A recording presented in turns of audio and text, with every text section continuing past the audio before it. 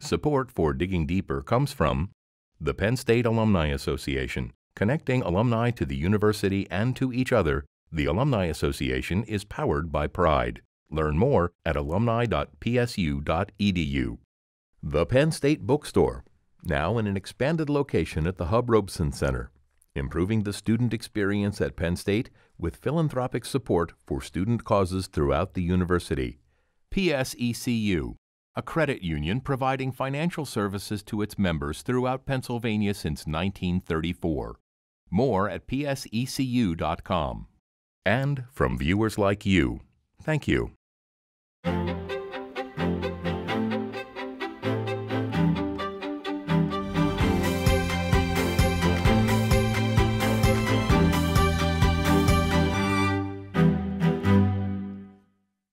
Can 2 weeks of summer camp have a lasting impact on how students feel about science? Researchers at Penn State are trying to find out by using genealogy research to get kids interested in science and increase diversity in STEM fields. In this edition of Digging Deeper, Penn State President Eric Barron will explore the impact of the Finding Your Roots summer camp.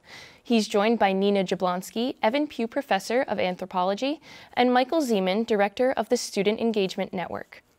I'll be back later on in the show to talk one-on-one with President Barron about the challenges facing the next generation of scientists and more. Now, here's President Barron.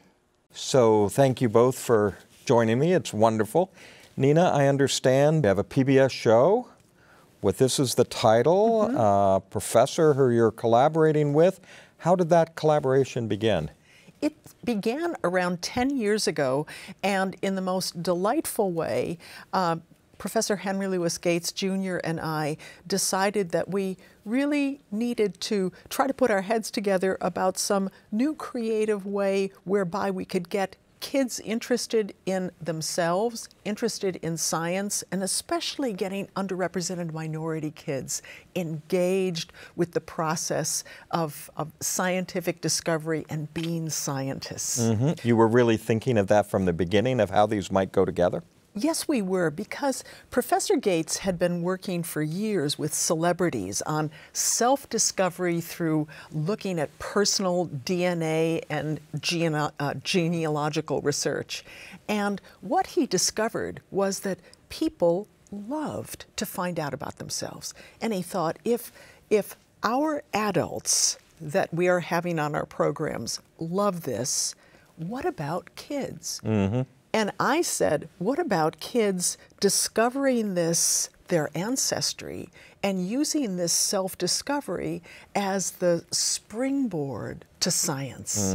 To me, it seemed like a natural connection, and we took it from there. It makes a lot of sense. So if you're finding your roots and you're coming to the summer camp, what do? What happens? Well, I think it's a wonderful place for exploration for students to think critically and learn some of the basic skills of uncovering more about their genetic history and their genealogy.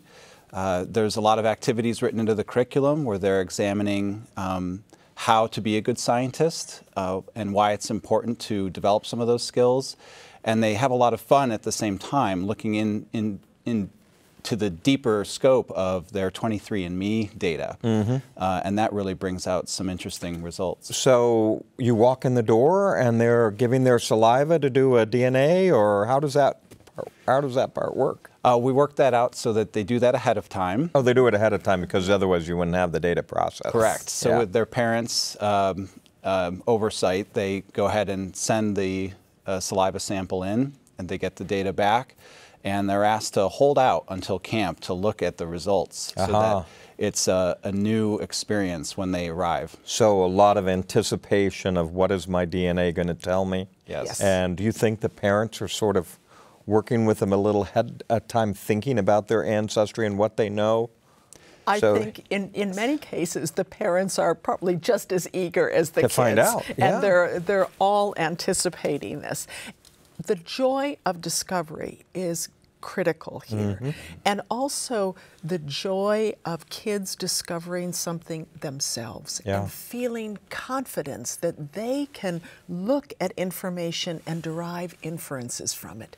So the real key to this whole concept is not only exposing kids to science, but allowing them to be scientists themselves, to individually inquire into their own DNA, ancestry, their own genealogy, and many other things, to make mistakes in interpretation, to learn all sorts of things, and to feel that they can do it. That is so amazingly exciting. It is. So contrast it with a classroom that you might expect to have. If a young man or woman were taking a class in genealogy, or maybe that's not the course, but the topic of a lecture, what would it be? How different is it? I think some of the traditional classroom methods of lecturing or instruction, which you commonly see, are things that we've examined to try to move around inside of a camp program. So this camp program, Finding Your Roots, is also designed to bolster or add to a traditional classroom approach to teaching these skills. So lots of hands-on, lots of activities, lots of group work. The critical thinking skills are important. Nina mentioned the one that I think is embedded in the Science U program, which is heavy role play. So actually putting students into a role of CSI, forensic investigator, or a genealogist for the day or for the week. This really gives them a sense of ownership of their own learning. And that's where we get a lot of those links to prior knowledge. So give me a CSI moment in Finding Your Roots. What would you ask me to do? Well, I think we have a good moment in the Anthropological Museum where they have different bone structures, and there's a scavenger find challenge, and there's a bit of content knowledge and some group work, but then you are set to task to answer queries and questions based on physical structures in front of you and the history of different bone structures. Fascinating. So you decided middle school age was a good age. Why? This is really a critical age for kids figuring out sort of what they're going to do and where they are intellectually and socially. And it's a critical age for kids really feeling like, okay, I can do this. I have the potential to do this. It's also a critical age, we know, when a lot of kids turn away from science. And we want to get them in this formative time when they're forming their peer group relationships, when they're forming their ideation about what they can really be. We want them to think, yeah, I can do science. I can do science, and it's fun to do this. And like, I can see myself doing it. So we see this as really a critical time. It's not that high school or undergraduate years aren't critical, but middle school is the crucible of time. You're starting to think about what I might be. Yes, and we are especially geared up not only to traditionally underrepresented minority youth, but also to girls, because we live in a world in which girls often are turned off from science. And so we work extra hard to make sure that all of our youth in our camps are really engaged equally, that they feel actualized as scientists. And it's so wonderful to behold these young people. It is. So what does a middle schooler learn from their DNA?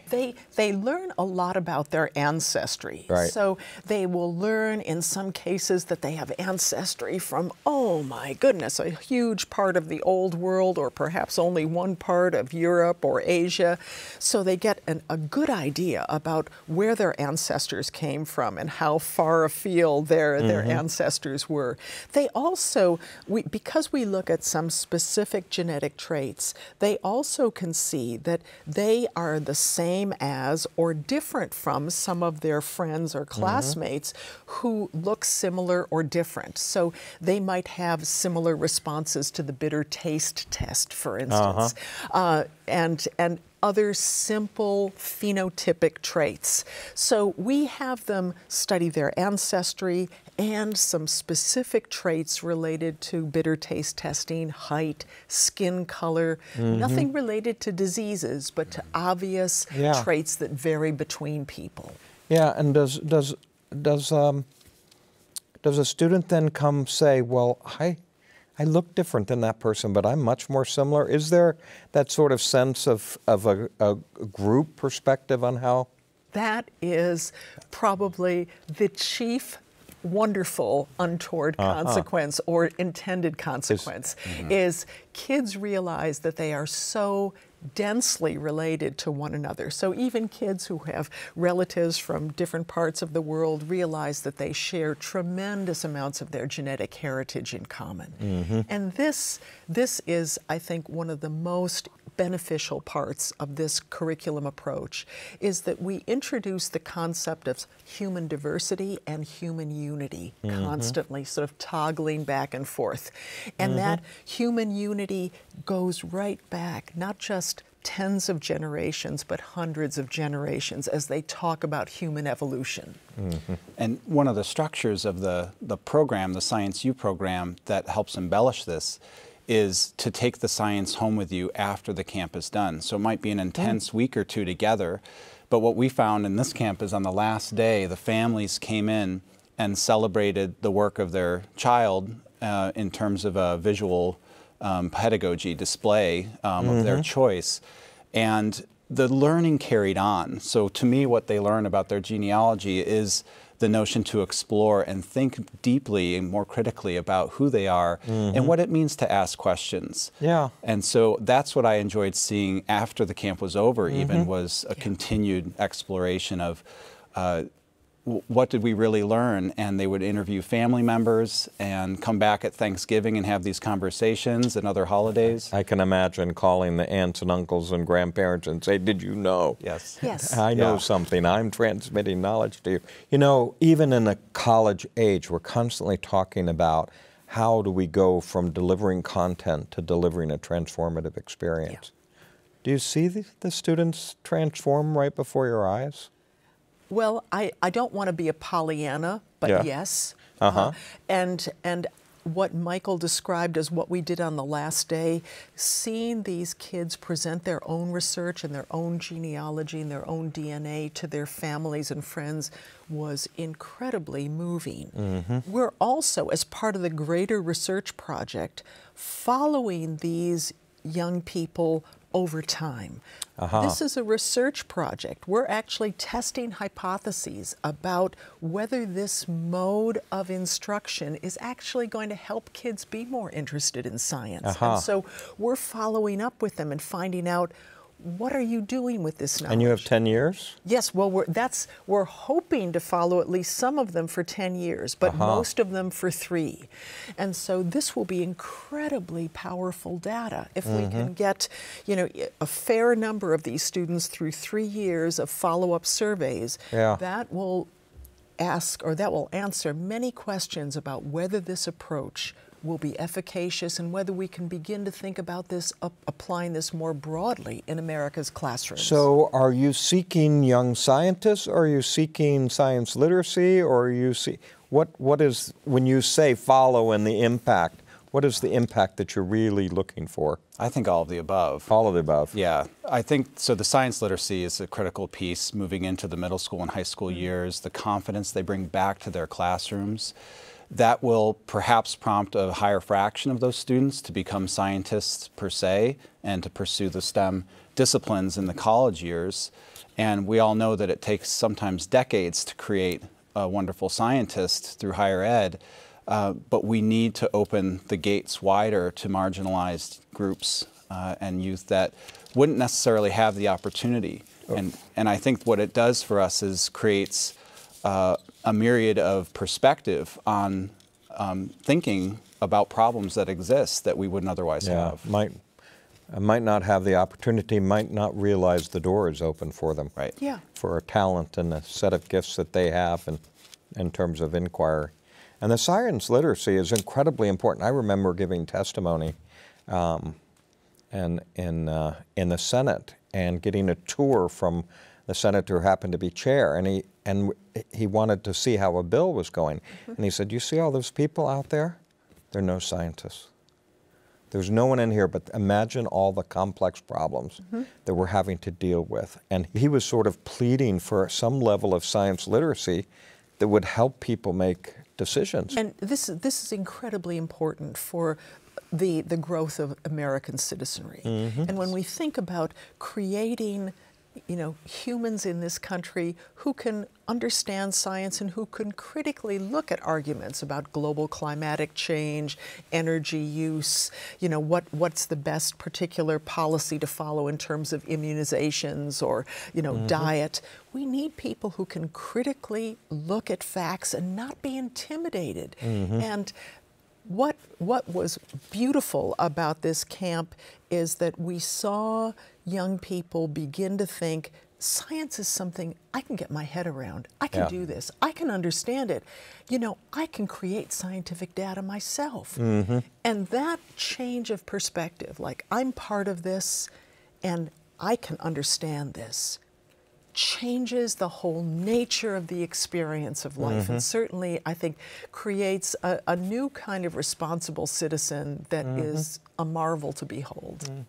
And back to your earlier question about transformation, on a smaller, shorter scale, the transformative experience is exactly what we intend to design in a one-week program. I wouldn't feel like we were doing a good job at creating cognitive dissonance in youth if they walked out the same. And so we video record the camps and assess them in different ways and try to get attitudinal shifts because of the importance of what Nina suggests. Sounds in many ways from what I've read that this is a kind of a partnership.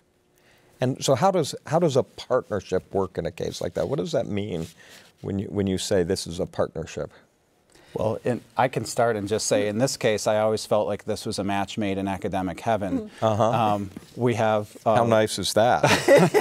We have a wonderful research faculty with a career interest and a drive to make an impact, a broader impact through research. And we happen to have the infrastructure of a program that's received great administrative support at the university, that dots I's and covers T's. And so what happened was in a early meeting, years in advance, the seed was planted, and by merging the program and the research and the curriculum and hiring a wonderful staff of experts, this flourished and came to be one of the most amazing moments for these kids to march through the curriculum, but not just the students, the campers, the staff themselves who are undergrad students here at the university.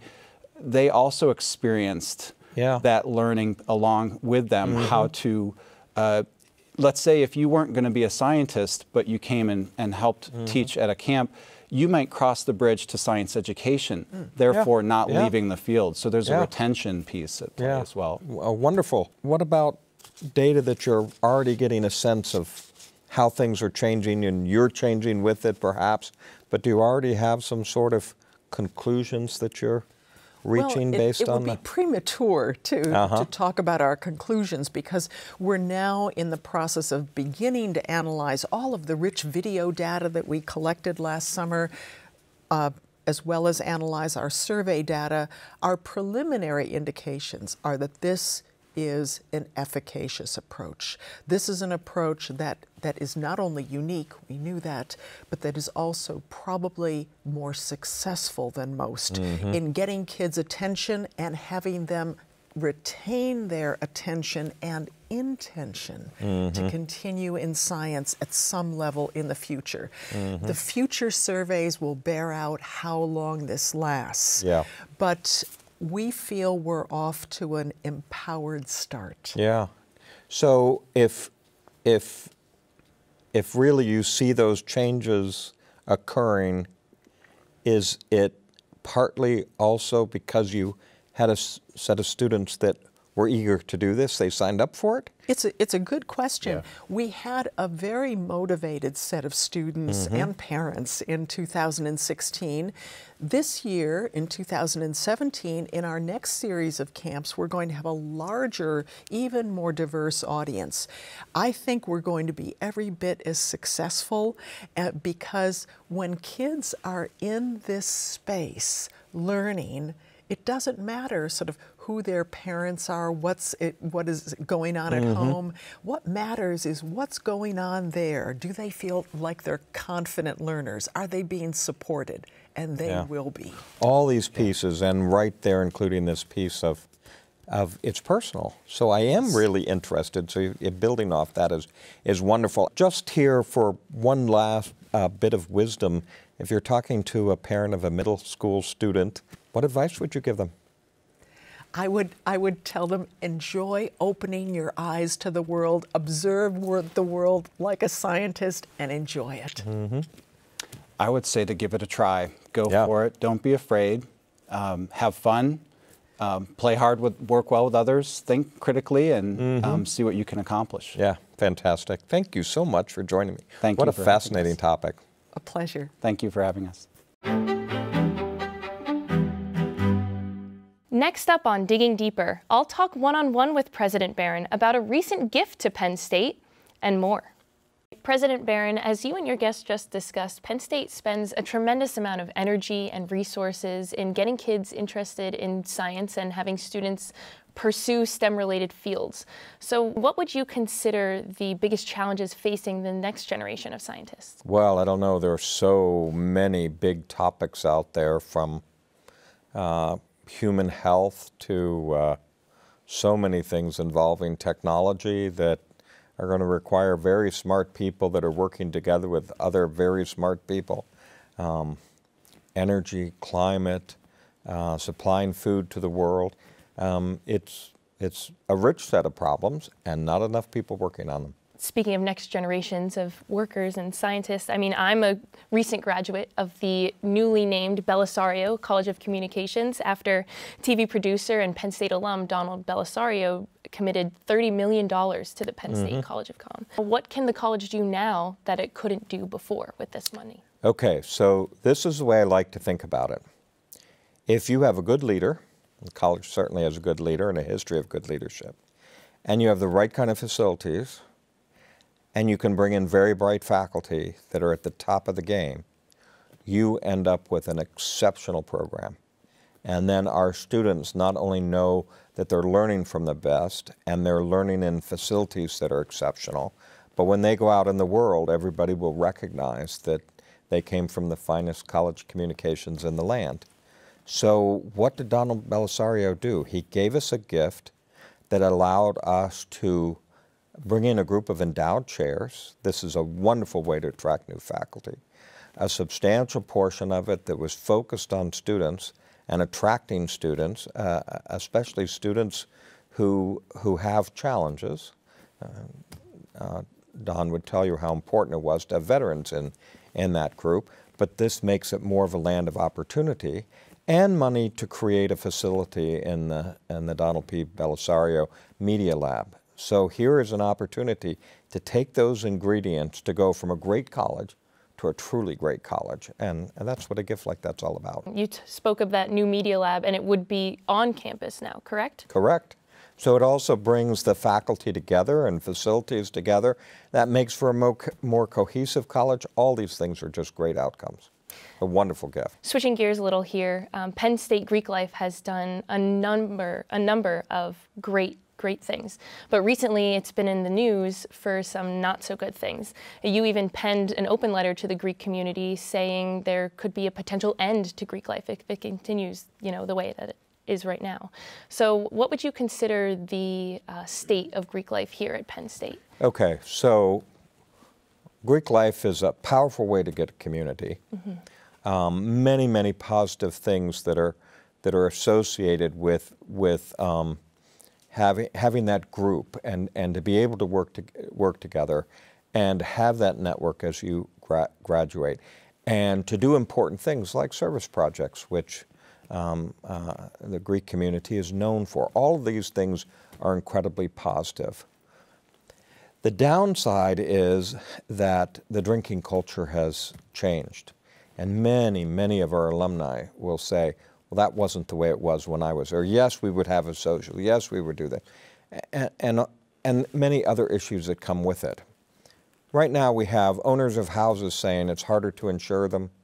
We've got parents that say, you know, why is this happening, this culture of drinking, and unfortunately drinking is associated with higher rates of sexual assault. We have community members that are complaining, and we have the worst of all tragedies that a student died.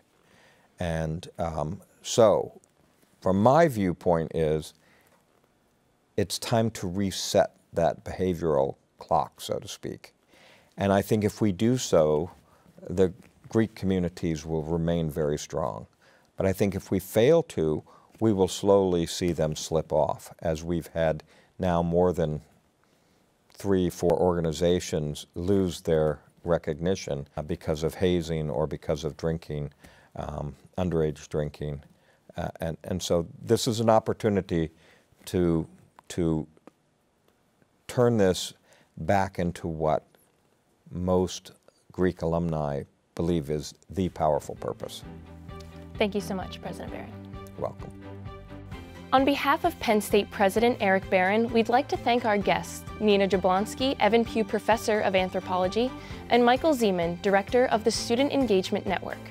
I'm Kayla Fish. Thanks for joining us. Support for Digging Deeper comes from the Penn State Alumni Association, connecting alumni to the university and to each other. The Alumni Association is powered by pride. Learn more at alumni.psu.edu. The Penn State Bookstore, now in an expanded location at the Hub Robeson Center, improving the student experience at Penn State with philanthropic support for student causes throughout the university. PSECU, a credit union providing financial services to its members throughout Pennsylvania since 1934. More at psecu.com. And from viewers like you, thank you.